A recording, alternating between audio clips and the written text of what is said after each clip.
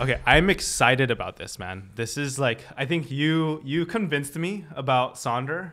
At first, I was kind of skeptical about Sonder, but then you convinced me, and now I'm like a No, no, no, no. now no, like I'm no. like a Wall Street bets ape, like aping into Sonder right now.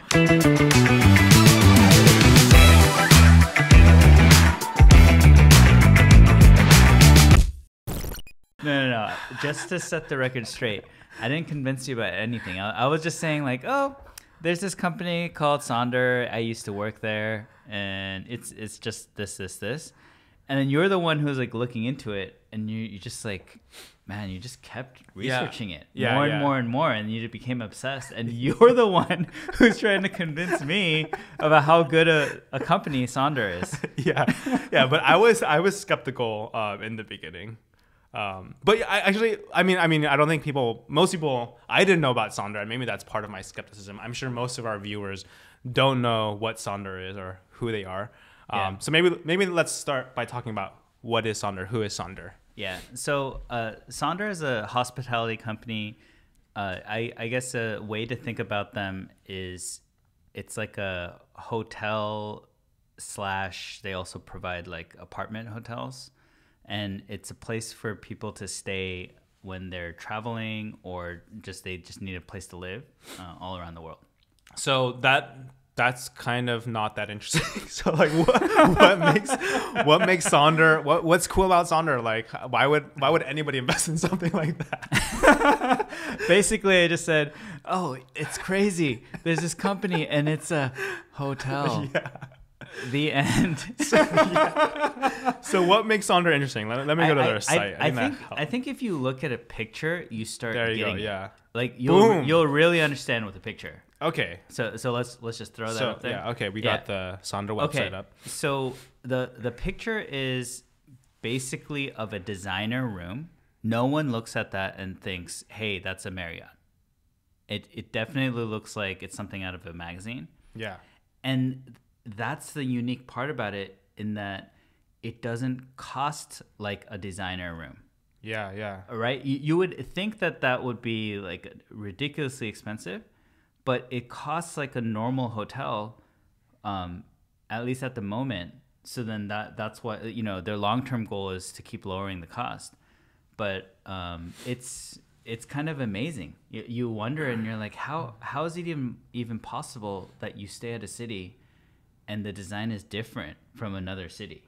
Yeah. Usually when you're staying at a hotel or something, it'll be the same beige walls, a couple beds, and that's it. It's a little dehumanizing, right? You open the door and they're just like, sleep here, and that's it. Yeah. Right? But in a lot of Sonders, you'll open the door and there's a living room. Yeah, it feels like a home. Yeah, and then there'd be like a kitchen and a nice home. Yeah, nicer than my home. A designer home. Yes. Yeah, exactly. so that it's just like a very elevated experience, and that actually takes a lot of technology. Yeah. So it's very easy to just design like 1 or 2 units, and say you're really good at design. You can design like 1 or 2 units, like maybe an apartment or 2, and that's it.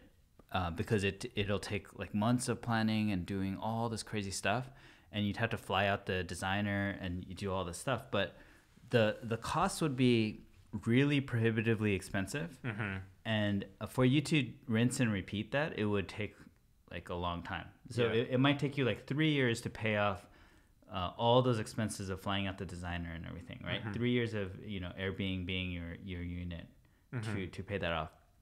But with Sonder, like, they're able to do it with a lot lower cost structure, and that's because they're using technology. Yeah. Like, for example, you can have an award-winning designer, but they're designing it from SF. You're not flying that guy or girl all the way out there. They can just do it on their computer. And they never have to see the physical place because they're using technology to know exactly what the dimensions of the place are and exactly what the place is without ever stepping foot in there, and they can design the entire thing digitally. Yeah. Okay, so that sounds a lot more interesting. It's these beautiful designer homes at like very affordable, approachable, surprisingly affordable rates, given the quality of it. I think the one thing that you also didn't quite mention was the quality consistency of Sonder stays. You know, with a hotel, you kind of get these boring, like nondescript kind of rooms, cookie cutter rooms. But the good thing about hotels over Airbnb oftentimes is like there's good quality service, right? You're never gonna run out of towels. You're never gonna have a dirty towel. Yeah, you have all. You're never gonna like have some issue getting into your room. You can just go to the front desk and things like that. And so hotels have that over Airbnb, and that's what Sonder also has, is that they have, you know, the like elevated design, but also, you know, very consistent and good quality of service. Yeah. But all of that at affordable rates because of the tech, and that's kind of the exciting thing about Sonder, is that they're introducing technology into this old legacy space where like Hilton and Marriott and these, you know, old school operators have been, and they're disrupting the business model there. Yeah. So why do you think that they're not just doing exactly what Sonder is doing? Who? Oh, the hotels? Yeah, yeah. So what do you mean by legacy, like old space? Like, can't they just do exactly what they're doing? Yeah. Well, that's a very good question, Sam. Interestingly, I just wrote a blog post about that. Why don't you enlighten us? Yeah, no, I mean, yeah. And so like the other thing that we're, you know, obviously when you think about investment, you want to think about like the competitive space there. They might be doing something good, but if a competitor can easily copy that, then it's kind of like, do they really have a moat? Are they defensible? Is their position going to last? But yeah, it's like, I think, you know, with hotels, there are a number of reasons I think why hotels can't easily copy this. One, again, like we mentioned, you know, Sonder is like a tech native young company based in San Francisco, headquartered in San Francisco, and you know, they're very tech forward. You know, they've had tech from the beginning. And so a company building that up from the ground up is very different from a company who's used to, you know, operating mainly in spreadsheets and phone calls, and like the hotel industry, they've been around for a long time and they've kind of like kept that model. And so that's one thing, is the tech culture is not there in the old hotel industry. Yeah. And that's actually more important than people realize. Is that culture is huge. Yeah. You can even have the same people, but the culture of the business can determine the entire trajectory of everything. Oh, basically. totally. Yeah. So if you're like a legacy hotel, and you're used to talking to vendors and discussing which software you're going to use, and you know, the software updates every 6 months, like that's your expectation. You're not going to say like, hey, why didn't this get fixed in 3 days, right? Yeah. But if you're in a like a Silicon Valley like SF based company, then it is like very strange. It's like, why wasn't this fixed in 3 days? And the expectation is like totally different, and they're very iterative and agile in their process. So like improvements are getting pushed out like every day. And the culture and the rate of improvement's like very, very different from what people are usually used to, and that's what's required to disrupt incumbents. I guess an example is why is Blue Origin, Jeff Bezos' like space company, so slow? And they started before SpaceX, but then SpaceX is able to, you know, get people in orbit and send people to the International Space Station, do all these crazy stuff that Blue Origin was never able to do, even with more money and just as smart people. It's not like they didn't have rocket scientists. They had rocket scientists from the beginning for longer. Yeah. But the culture is too much to overcome. Yeah. Right? Yeah. Like one culture is, hey, we're going to give you $1 billion a year. Just get this done someday. And then the other culture is, hey, we have to get this done, otherwise we won't be a planet-faring civilization, or SpaceX is going to go bankrupt. And they're just really trying everything, to get it off the ground. And they're like at least, you know, 5-10 years ahead. Because of that. And that's crazy too, because Amazon is is a tech company, and Jeff Bezos also, like, you know, he is a tech forward person. But yeah, even in that situation, it's still difficult. But like even more so in this situation where like these CEOs of Hilton, Marriott, and Hyatt, like they're not the founding. They're not the founders. They're like, I don't know what number CEO they are now. You know, there's these plug and play CEOs. Like, yeah. Yeah. I mean, it might have been like 100 years. Yeah. So even if they wanted the founder's not going to be around. So basically, the reason why that's important is that the incentives are different. Mm-hmm. Like we were talking about culture. I mean, there's one guy who will be paid based on the, you improving the numbers by 2%, right? And they're like, hey, it's been 100 years.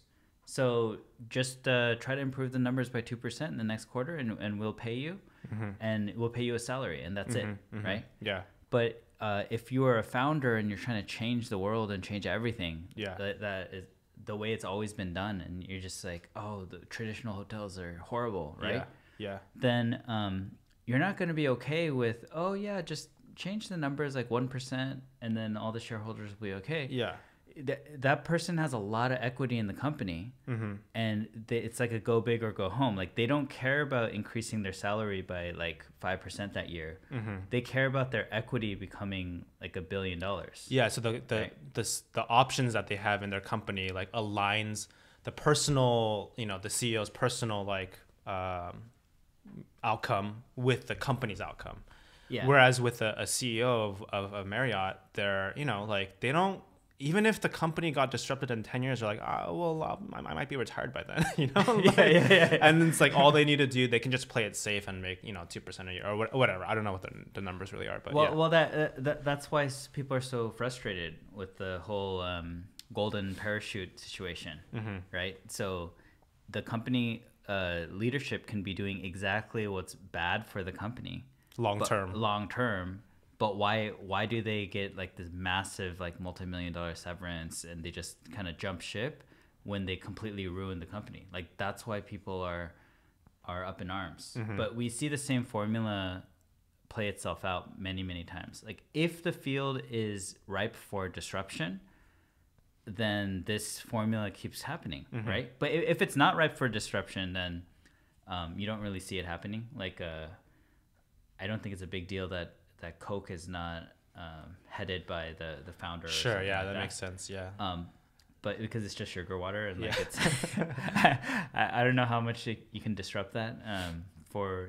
Yeah. But I think in this kind of field, it can be disrupted, and it matters, and that should be very scary. You would think that the incumbents would care a lot more, but surprisingly, like they don't because of the incentive structure. Yeah, it's not aligned. Yeah.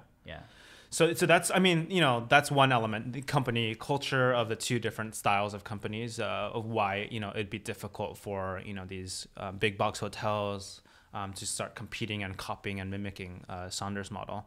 And yeah, I mean, albeit like, culture is always kind of like a, hard to measure, like in quantitative terms kind of thing. But yeah, I think there's definitely, any VC will tell you that matters a lot. The people, the leadership matters a lot, and so it is hard to measure, but nonetheless still very important.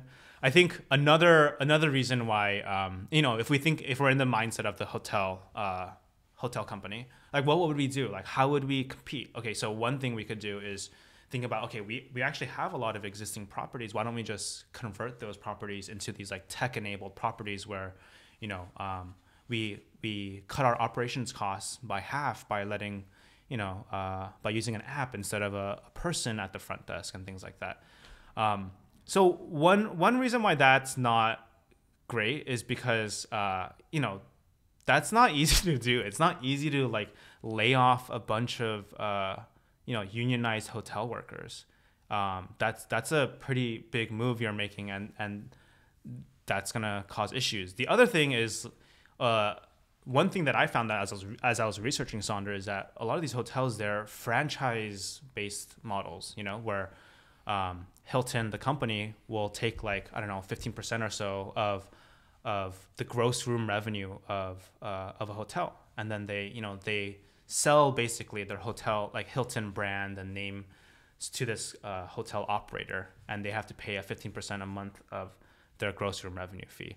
And so, now like if they wanted to change everything, they also have to get like the franchisee alignment and talk through some of those things.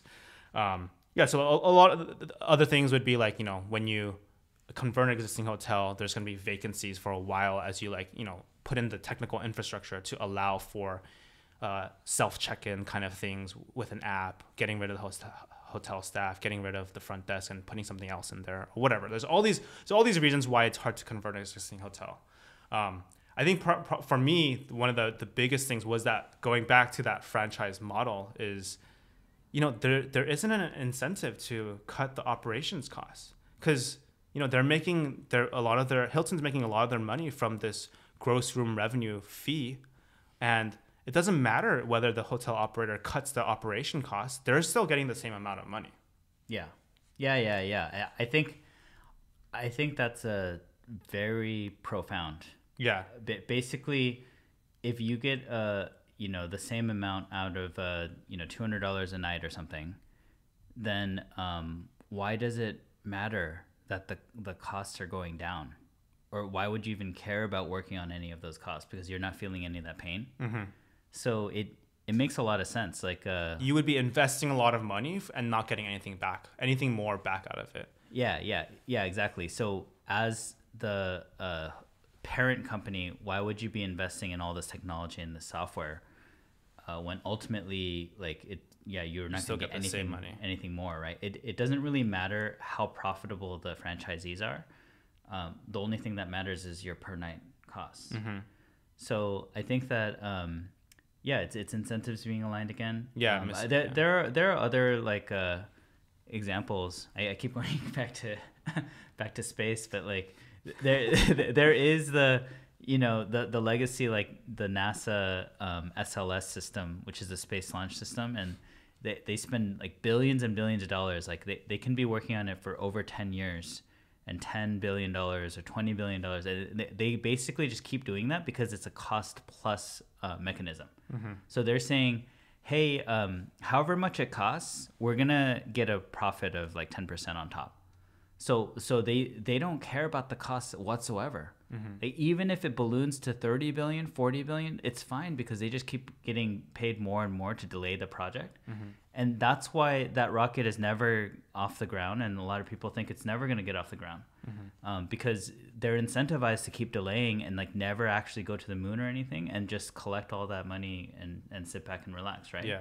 But when you feel the cost structure, like with SpaceX's situation, then they're actually trying to lower the cost because that means more profit. Yeah. So so then you have a whole different outcome. They get there in a fraction of the time. Mm-hmm. Something that would have taken another company 10 years to do, they can do it in 1 year. Mm-hmm. And that's because they feel the cost. Mm-hmm. So in this way, it's very profound that Sonder actually feels the cost because they can lower that cost structure. They can increase the margins. Very incentivized too. Yeah, very incentivized. And then now they have the room to lower that amount and ultimately lower the cost for the guest because they want to gain market share and kind of control this market. So ultimately that'll be very disruptive for the market. And at that point, if they lower that cost for the guest, that'll be big trouble for the hotels. Yeah, for sure. So I guess maybe so we talked about the culture, the tech culture of these companies kind of not being forward, and that can be a barrier for them to compete and copy Sonder's model. We talked about converting existing hotels. There's a lot of headwinds there and barriers to that. Maybe just very briefly, and as we wrap up, what about hotels like actually just opening up a new line of hotels with this property? Then they don't face all the issues with converting their existing hotels. Why wouldn't hotels kind of go after that approach? I think they can. So it's a bit of a. So I think a part of it is also it's a bit of a race because this is a new category. People are just starting to catch on. By people, I mean like hotels are just starting to catch on that this might be very disruptive. But usually these companies, they don't want to just drop everything and shift. Like that's what's required to survive, right? So when Kodak realized that the technology that they developed with digital cameras is going to change everything, they should have just dropped all their entire film business and then moved over to digital cameras. But they didn't have the expertise for silicon. They didn't have the expertise for tech. And they were just film experts. So they waited way too long until they just went bankrupt. And you see the same thing in like industry after industry, like Blockbuster not switching over, and all these different companies that they're not switching over. And it'll be difficult for hotels to just do that, right? So I think they're going to be very slow to act. Yeah, to develop that kind of muscle. To develop that muscle. And by that point, I think Sonder is going to be very large and they will be scaled. Yeah. So if Sonder's scaled, what that actually means is if you're in all these profitable cities and they're in the best locations and they've already have like the supply and they're able to have pricing power and actually provide a really great experience for a slightly cheaper price. Yeah. Then when that hotel tries to start that building, they'll notice that their numbers are not that profitable. Like they're not scaled yet. They'll try it. Then imagine that you're Hilton or Marriott and you look at your pilot project and your pilot project is losing a ton of money. I doubt that the CEO of that company is going to say, okay, we have to pour in even more money like into all this like, money losing section of the company. They would most likely just look at that project and just say, oh, it doesn't seem to be working out, and they'll close it. Yeah, and especially when they compare it to like, what they're already doing. They have a model that, for them is working pretty nicely, as is. We're running out of time here. So we're getting a little nervous. Yeah, they have a model that's kind of working, and also if they were to open up new hotels, it would potentially cannibalize. They're already established in a lot of the popular places, and so if they're trying to open up a new hotel in those spaces, that new hotel is going to start taking away money from their other hotels when the demand is kind of like steady there and limited. And there's more supply there, and they're competing with their own properties essentially when they open up this new property. Yeah, they'll feel the pain, right? If they open up a hotel that has that hunger and they're aggressively like lowering their costs and their prices and it's a lot better and whatever, then who wouldn't go to that, right? Yeah. And then the existing like really crazy like money making hotel, that's all gonna be unprofitable. Like that would be very painful for them to like willingly do that to themselves. Yeah, for sure. So a lot of barriers or like kind of disincentives for hotels to kind of pivot and try to match Sonder and compete with them head to head here. So yeah, I think for all those, this is one big reason why I'm bullish on Sonder is the legacy competition is they're not in a good place. Sonder has found a strategic position that's very favorable to them going forward. Yeah, and I think. The big question here is about Airbnb, but that we'll save for another time.